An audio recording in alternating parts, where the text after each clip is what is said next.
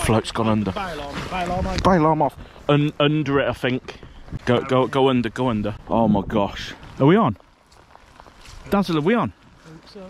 Think so? Yeah. Come on! Hi,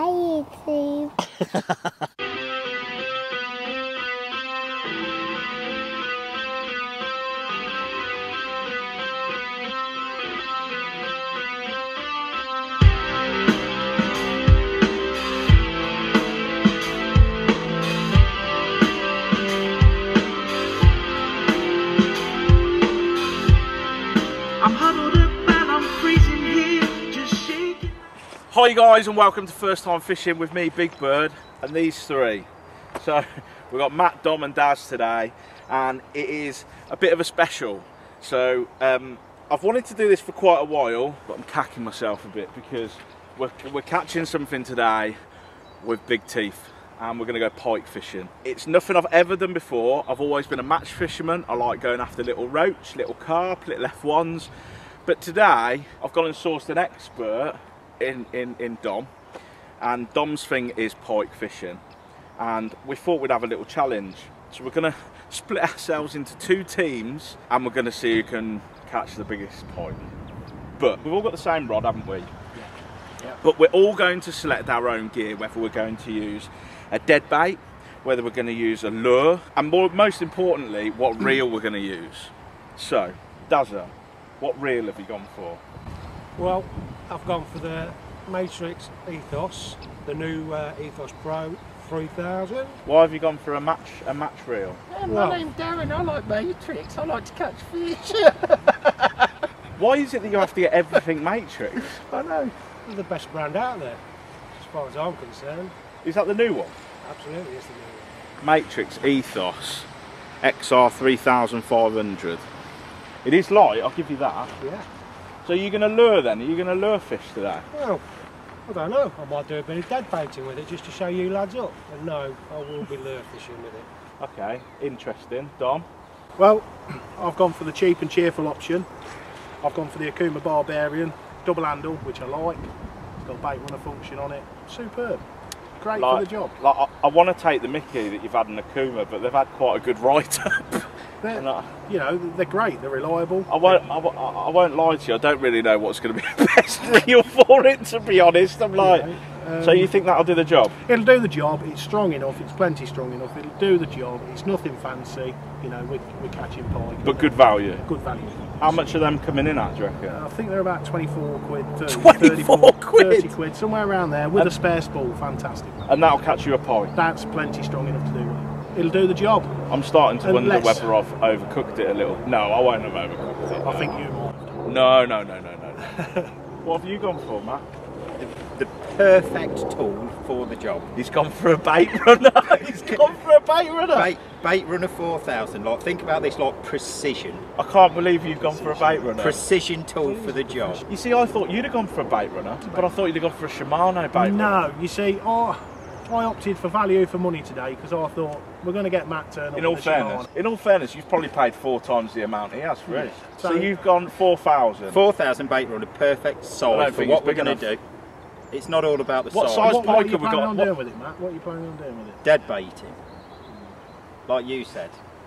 Perhaps you wanted to go for a 6,000. Well, I'm working on principle. I don't think Matt's got a clue about pike fishing either. I'm working on principle. To do well today, I need to draw on a team with Dom. If I don't, it's going to go downhill quickly. I do think that the person who runs the YouTube channel should go with the expert. Don't you think, Dom? No.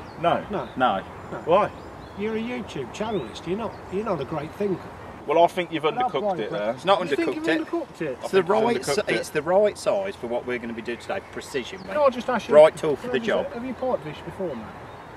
No, I've not. But looking at the size of the water and what I've seen and that, what size pike are in here, Dom? They go to, I would have said late 20s. Oh my days. Late 20s. Oh my days. Perfect big enough. Hopefully we're going to see some doubles today. Perfect tool for the job. £20? 20, yeah, they go 20, late 25, 20s. 26, 28, yeah. With teeth? Yeah. I'm not looking forward I'm not to it happy either, about this. Like, there's a reason I've not done pike fishing before, and because it's they're like sharks. It's amazing. It's amazing. Right, well, It's all very well. Shall I show you mine? Come on reel? then, let's have a look what you I've already, right, so basically, I've already done all mine. I've set it all up on the rod and everything. I've watched about 16 YouTube videos last night, right? And I've already set mine up. Hang on. Oh dear. Oh my. What's that? Come on. So I've gone for the Shimano bait runner, but at a 4,000, I've gone for a 10,000 because it's Overkill. It's bigger, it's better, and it's going to land massive pike. So why It'll is land it a shark Why is it better then, Andy? because it's bigger. Bigger. Look at it. Bigger is not necessarily better. But look, right, that rod right there, that could land a shark. It's a good job we're not shark fishing. Bigger is not better, It mate. is. Look at the size. Precision. Right? Precision. Look at the size. I definitely think the 10,000's got what it takes to do it. Yeah. Precision. They are, you see, and he's the expert. Especially so that's with- it. I don't know why I'm bothering. It doesn't matter. Especially doesn't with the matter, depth of right. water. And in the face, that So I've obviously got the best reel, obviously. clearly. So I think we need to go and pick the teams then. It's Take clearly the Choosing best his words reel properly. out of the choice. I tell you, all of the subscribers watching this will look at this and go, That's overkill. no. They'll go, They're going to Big Bird's say, spot on there. the thing you're going to say is sure Big Bird's not the expert. That's That's it. what they'll say, yeah. That's it. So I know what I'm talking about there. Pulling the wool over the rod. Let's go and get it in then. So we've Yeah. got you that's biggest is best. Yeah. You've got him that doesn't want to spend more than a tenner. You've got Mr. I only want to fish with Matrix. And you've only got me Who that's ain't picked got a the clue. right tool for the He job. hasn't got a clue, has We've picked the right tool. he? Biggest one's going to be best. Biggest Nah. one. Right. That's Let's go. it, right, Will. Right, and the time has come, and I haven't been able to rig it so that I'm with Dom. We're actually going to draw it out of the hat and see what the teams are, and I don't know if I've made it clear, but I just hope I get Dom. Can we just want something I want to check with the rules? Is it the individual that catches the fish has got to unhook it and put it back? Yeah. Absolutely, yeah. You've gone quiet, Andy. If I'm on your team, yeah, because you can help me. No, it's individuals. Yeah, I don't know. I'm not like We've got to unhook it as well. Yeah, it's not just the catch. Pike, swallow them, like swallow the whole thing. No. Right, I will, but with guidance. So we're doing odds, so if you're a 1 and a 3 are going together and a 2 and a 4 are going together. There we go. Oh. Haven't got one. How are you, man? What's Daz? 1, Darren. And I'm How a are you? 3. I'm number 2, Dom. I'm number 4. Come on, partner! Come on, Dazzler, come on! Come on! Right. Good luck, guys. Good luck, ladies. Well, should we leave you to have a quick team talk? You go try some spinning.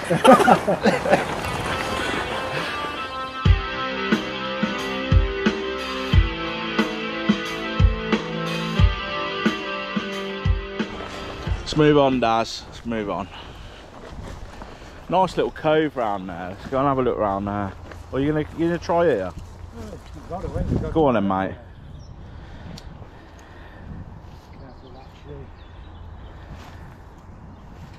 That's a 1, mate.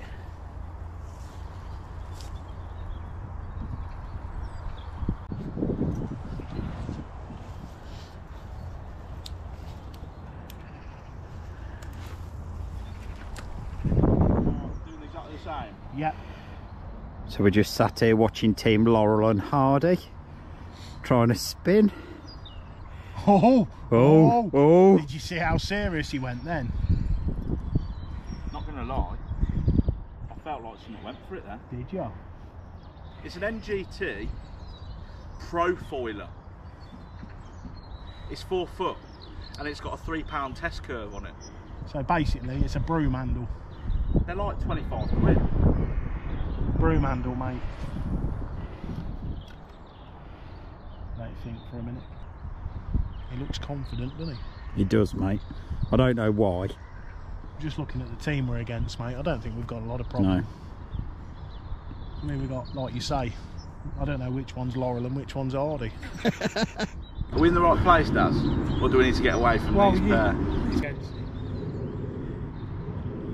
I'm confident, Daz. Good. Oh! Have you got one?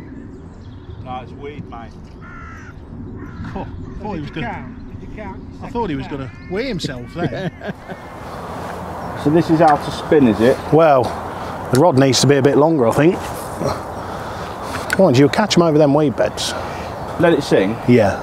And then am I reeling a little bit and then stop? No, with it, because you got a spinner on, you just want to reel nice and steady. Just reel it slow. Yeah, nice and steady. But the trouble is, it's that weed in here. Look, it's on the weed. Yeah, look. So like, what have we? Hello. What? Yeah. It's a weed fish. So what have we done to set this one up then? Just put a standard trace on. Yeah. So it's like got a piece of. And a clip. It's got a piece of the hat on the end, right? And just got a treble. If you put your fingers there. What? Put your fingers there, you'll feel the trebles. I don't want to feel the trebles.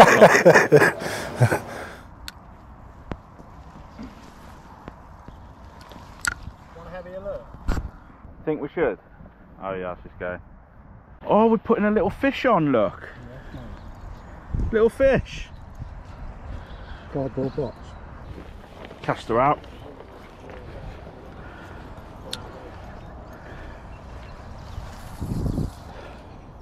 And with this one, am I doing exactly the same? Yeah.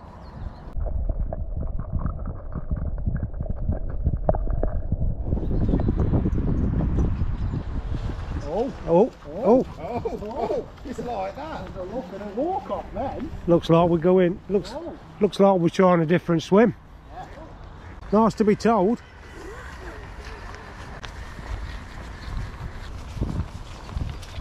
I just think a nice chuck and a nice slow retrieve. That's the thing about lure fishing. You're just trying to tempt them to bite. So it's more trying to annoy the fish than them being on the feed like the other rods that are out with the dead baits. They'll actually be actively looking to feed, whereas this, you're trying to entice a bite. I like the rocking action, got that down to a T. Your head's bobbing up and down. I like it.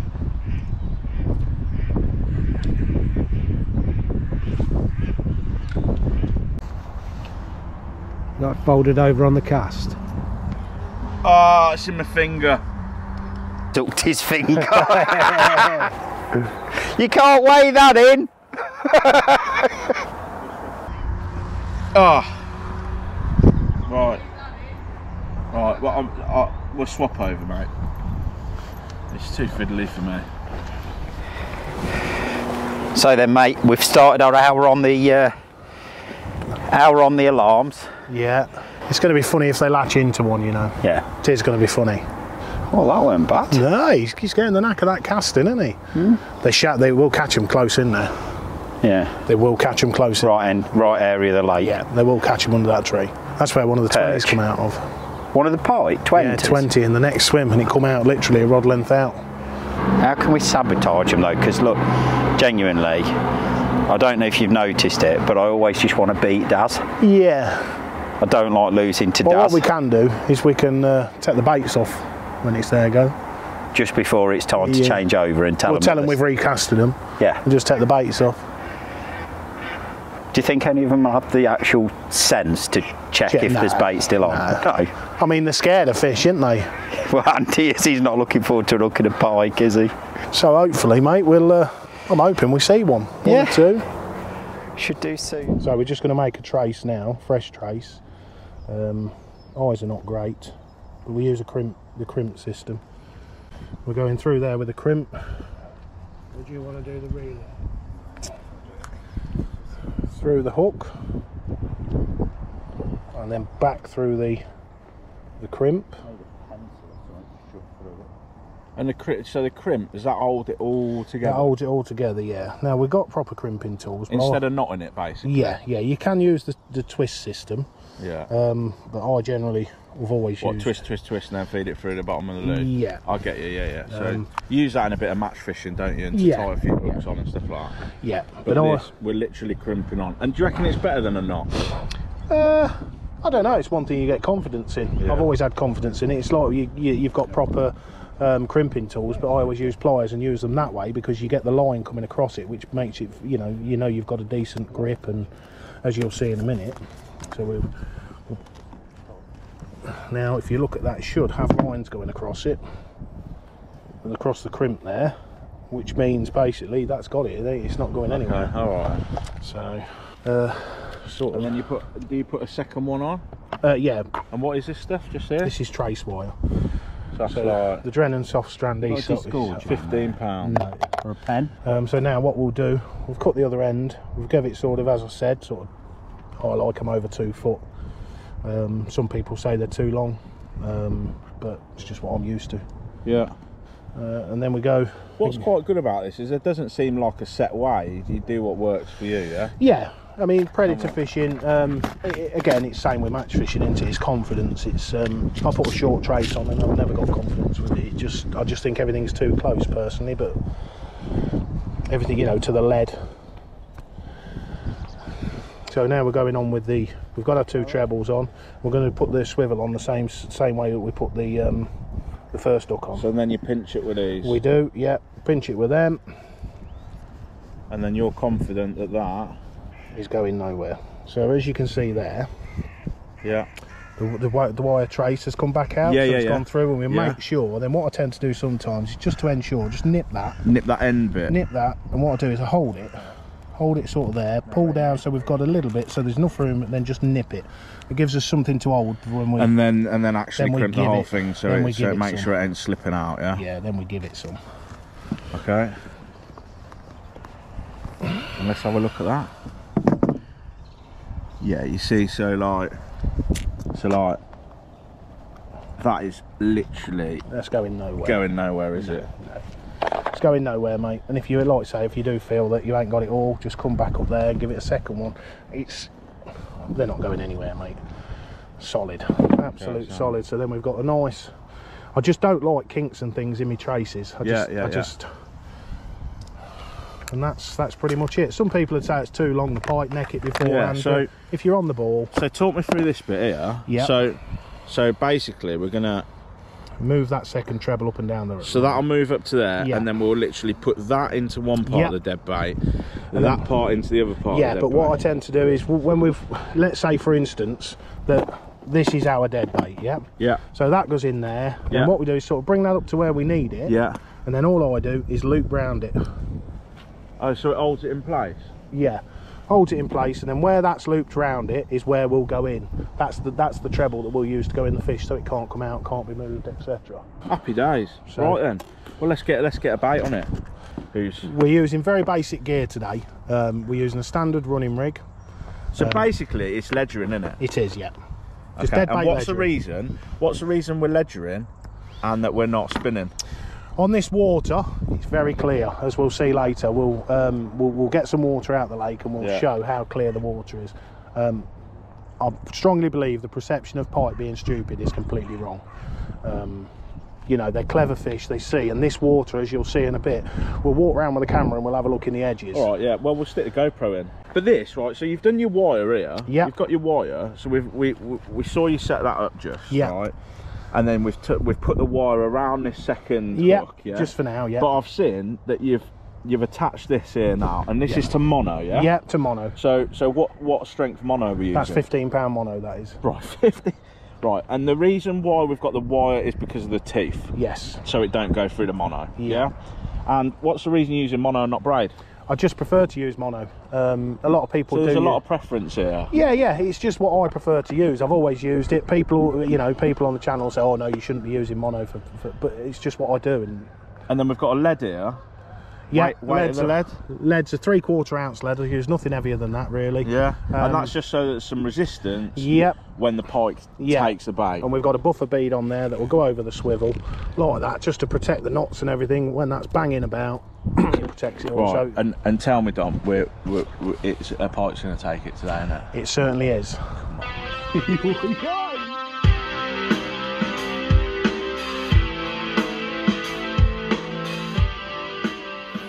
So, about 6 hours in, and all we've seen is a pike that someone else has caught. We're having absolutely zero indications. We're out there, the rain's starting to come in now. The way today's going, the heavens have just opened. We're cold, it's raining, it has been a long day. That's... Yeah, No, yeah, leave it. yeah. No, leave it. Leave it. Float's gone under. Bail arm off. Oh gosh, I can't get up. Under it, I think. Right, yeah. Come on under here. Go under. Just leave it to run. Go on under the other side. Oh my gosh. We could be in at the death. Oh my days. Is it running? What do we think, Dom? Well, bung's gone, so it doesn't seem to be running. Just to be clear, this is our hour, isn't it, Dom? Well, With a float rod. I couldn't give a hoot whose hour it is. It'd just be nice to see a pike. let's just feel if anything's... You're just trying to feel if something's on. So what we don't do with pike bites is you have to let the pike try and swallow it in order to try and hook it. It's not like any of your commercial fishing where the float goes down and you're striking. Oh right, okay. Hold on, it's under that one. Bung's gone, you've got yours, you've only got a small bait on, so you can either whack it. I wouldn't whack it too hard, but what I don't understand is why it's not running. Oh, hold on, whoa. I've just reeled down. It doesn't seem to be running now, just lift into it. Hard? Yeah, reasonably hard. Not just lift into it. It's only a small bait. So. Are we on? Are we on? Are we on? Dazzle, are we on? Think so. Yeah. Come on! Yes! We're on. We're on! We're on! Oh no. Are we? Yeah, we are, we're on. We're on, yes, we're on! We're on, we're on! Oh, he's only little, but it's alright, it's alright. It's a pike! It's a pike! Oh, let's get him under the water. Bring him here.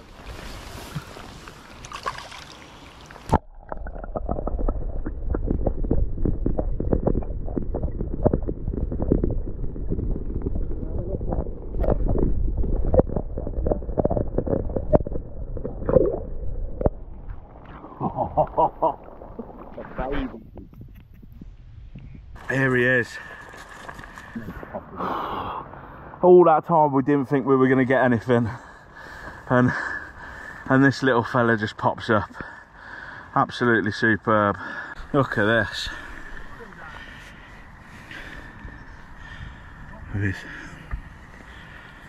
I'm assuming.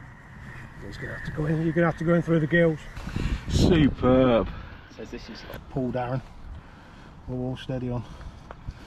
Keep pulling. Whoa, hold on, there's one. One of the hooks. Oh, there's only one on it. Yeah, that's it.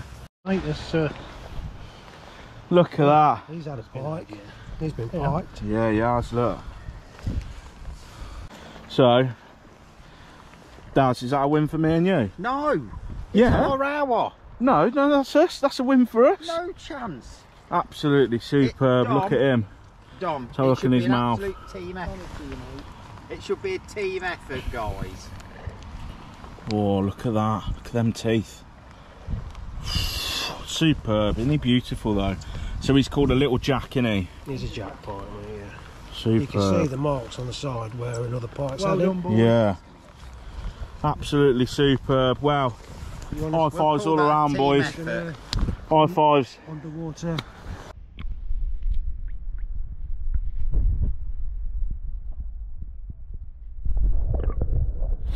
Unfortunately, we've come to an end of our day. However, it was fruitful. We didn't need to go back to the garage. We did have a little jack, didn't we? We did. We did. We think it was about 2.5 pounds, but it's a fish. Yes. So we're very grateful. We did see a 16 pound 4 ounce earlier, and we'll just give you a little bit of footage of that now. So this is a pike, 16.4, just been had by one of the other anglers. As you can see, it's teeth, lovely looking fish. Yeah, nice. You see its teeth. Let me zoom in on them. Christ. So yeah, she's beauty. They're all coloured like that in here.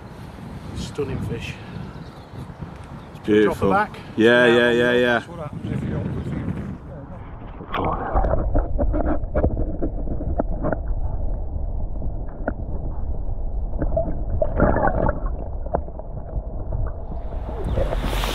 That was an absolutely stunning fish. Who was it caught by? Cuppy.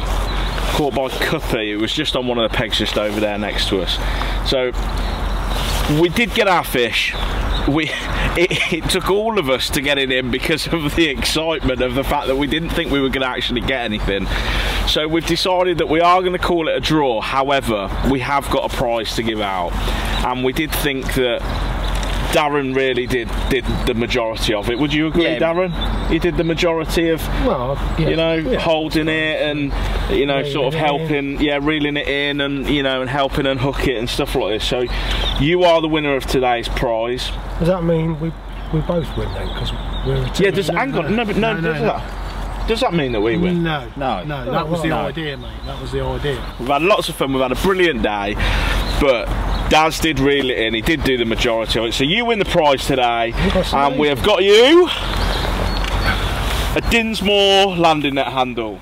Otherwise known as a boomerang. Otherwise known as a banana boomerang handle. Well done, Daz. Well done. Thank you very, very much. It's appreciated.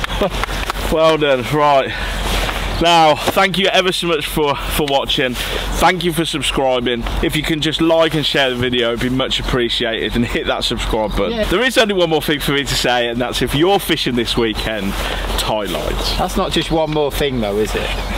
So one more thing, it'd be like one word.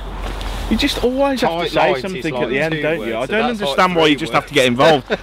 I'm not telling you what to do, but I'll hit him.